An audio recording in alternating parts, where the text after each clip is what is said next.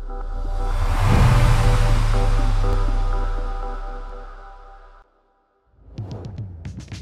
I'm Mark Rossano, founder and CEO of C6 Capital Holdings, coming to you from Primary Vision Network. So today we have our Frac Spread show. So we've already done a lot on the econ show that came out today. So we'll try to keep it light on the econ side. We did get some new numbers that we'll talk about briefly, and then obviously go into more detail next week. But today we really want to hone in on what is happening in the U.S. and then what's happening in Russia, in terms of some of the things that are transpiring, given the different components of how is Europe going to replace their crude? Can they replace that crude? At what cost? Because I think there's a lot of different pieces that fall within that puzzle.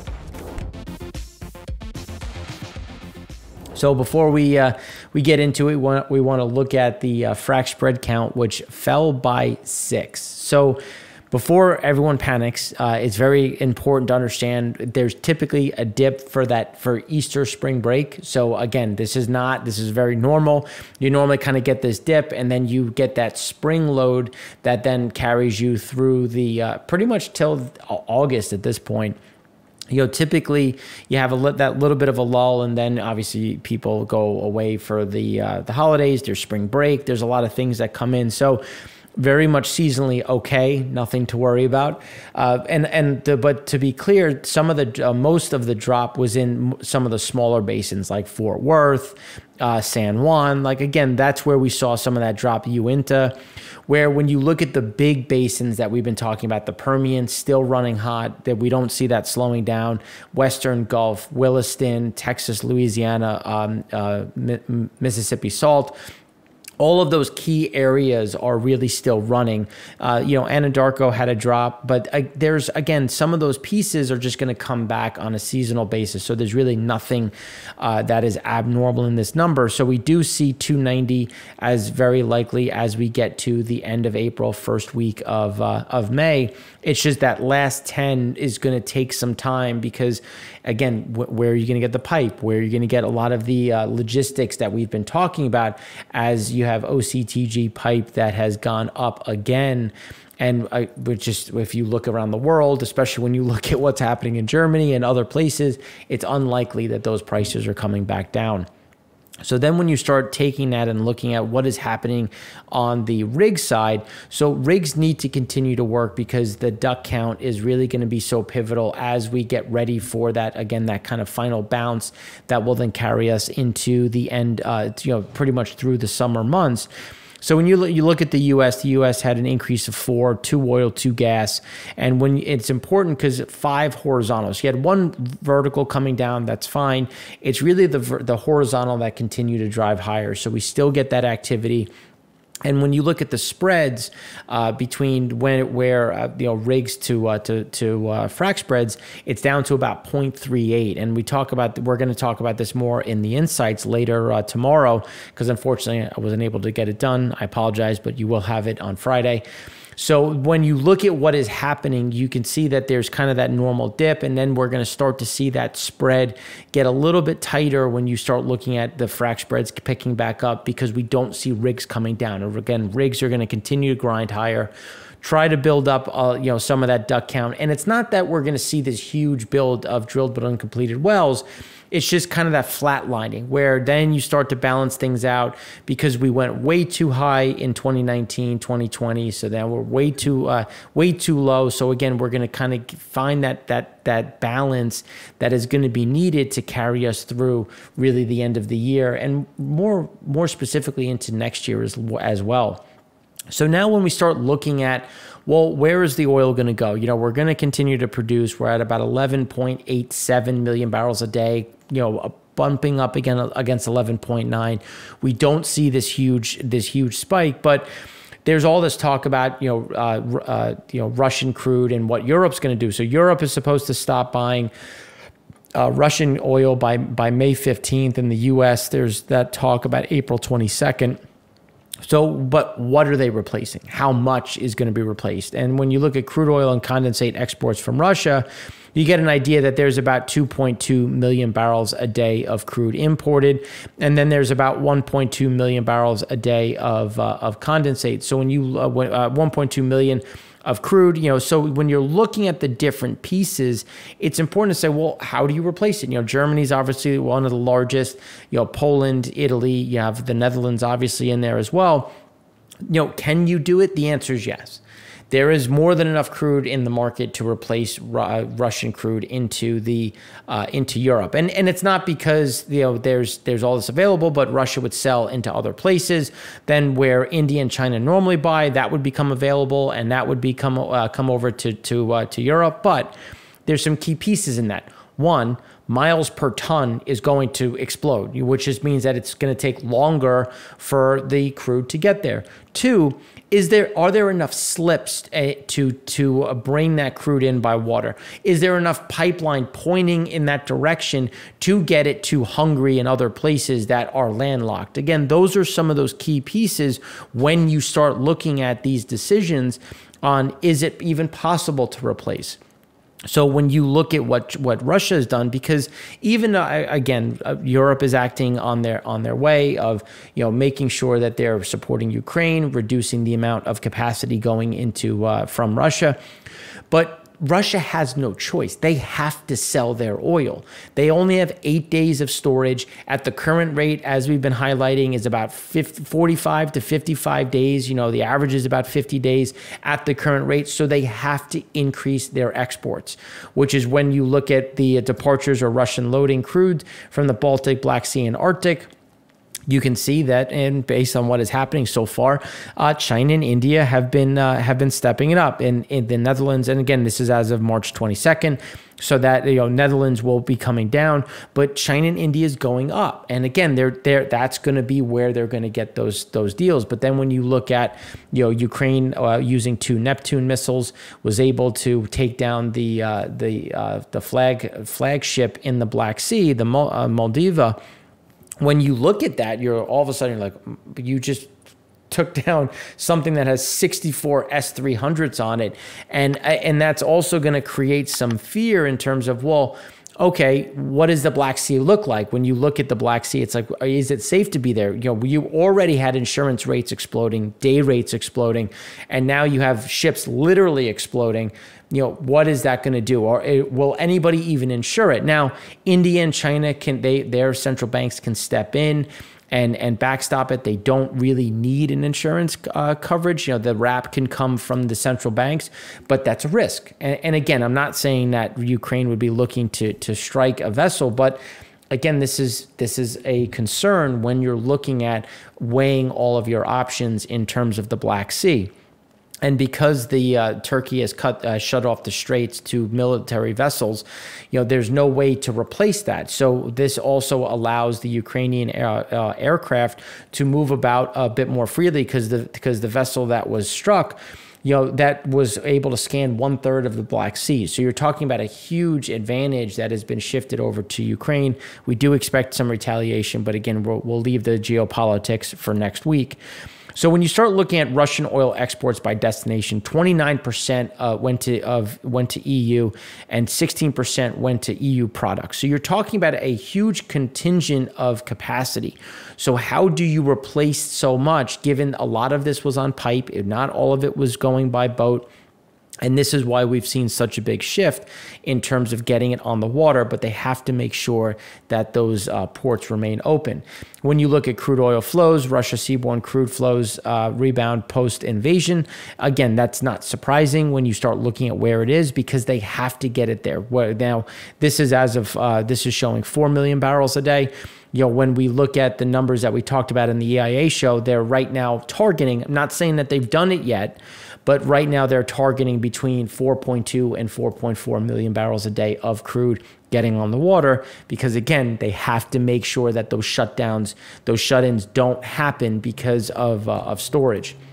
So then when you look at the flowing east, it's not surprising to see more and more of it shifting to the Far East. When you look at what is going that direction, a lot of it is coming from the Black Sea because, again, that's, even though it's a longer distance, the discounts are there to incentivize these ships going from the Black Sea into India and China.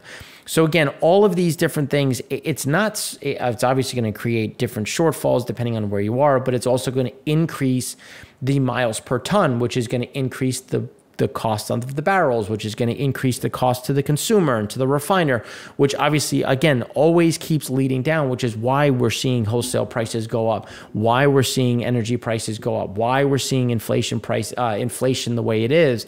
And that's when you start looking at the U.S. So when you look at the U.S., and again, when you look at retail sales, the expectation was for 0.6, came in at 0.5. Again, still positive, but slowing.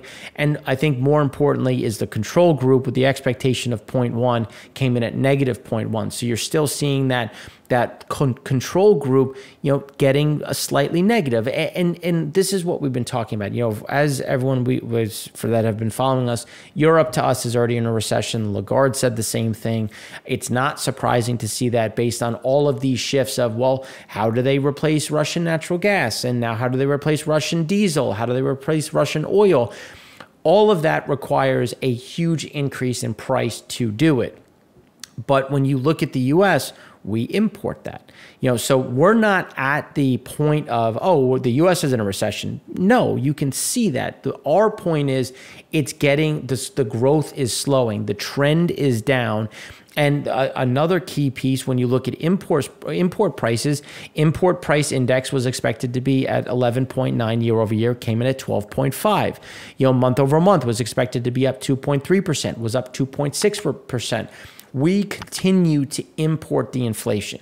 And that's, I think, the key piece that when you look at some of the comments about where inflation is, where it's going, we're going to continue to import it. And we're exporting it. I'm not saying that we aren't, because when you look at export price index, it was expected to be up 2.2%, was up 4.5%. Year over year, it was up. It was supposed to be up 16.2%, was up 18.1%. So you're continue to see this, happening as we're importing more inflation and pushing it out and exporting it. When you look at business inventories, remember, as you see the retail sales slow, inventories build. The expectation was to be up 1.3%. We were up 1.5%. The Michigan sentiment had a nice bounce. The sentiment was supposed to be at 59, came in at 65.7.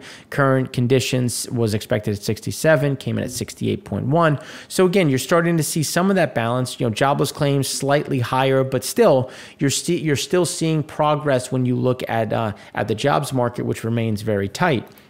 The biggest problem when you start looking at the inflation number, as we talked about previously, why we think that we have yet to see peak inflation, is when you look at one of the things, items with 4% price growth are now commonplace when you look at the percentage of goods that are increasing over 44%. You're talking about something that is almost 75 to 80% of goods are moving at a 4% clip. Excuse me. U.S. inflation didn't just reach fresh 4 decades high at 8.5%, but when you start looking at the different breakdowns, gains of at least 4% from a year earlier is at 76%. That's up from 2/3 in February and less than 5% at the end of 2019, to give you an idea of where those pressure points are. So one of the bright spots in this is when you look at the numbers overall on a 1-month basis, the sticky CPI eased to 5.8% on a 1-month annualized percent change basis, second consecutive monthly easing and well below the spike saw in the 1970s and 80s. But some of the things that we're starting to see on the sticky side, which is when you look at, again, we had another surge in flexible, but then when you look at what is happening here, crude prices are back up again. You're going to see, gasoline respond. You're going to see diesel respond. Those are things that never really came back down. Well, diesel, I should say, didn't really come back down. So this is additional pressure. So when you start looking at, okay, this is 1 month. Well, what about next month? Well, the food at home up 10%.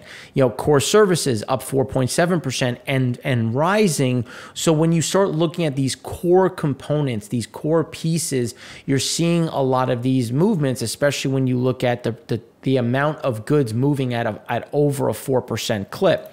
Take that to the next level. PPI, again, that leading indicator for food is up again at 16.2%. You're talking about the highest it's ever been, at least, when you're looking at just the rate of change on just the cost of making the food and growing the food. And again, that's why we continue to see these pressure points on the sticky front.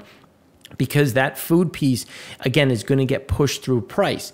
Now, the sticky price when the sticky price consumer price index, this is looking at a 3-month piece, and it's over 6% and actually over 7%. So when you look at these shifts, you can take your different pieces. You can obviously spin it however bullish or bearish you want. We try to look at the whole package.